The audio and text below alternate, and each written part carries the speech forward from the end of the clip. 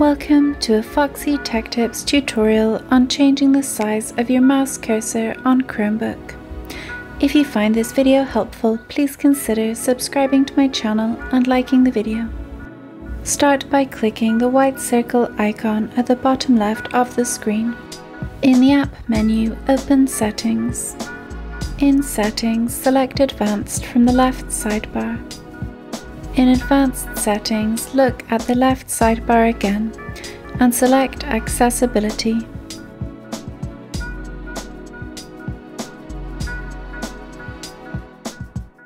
In Accessibility Settings, under the Mouse and Touchpad section, enable the option to show a large mouse cursor. You can now drag the slider below to make your mouse cursor bigger or smaller.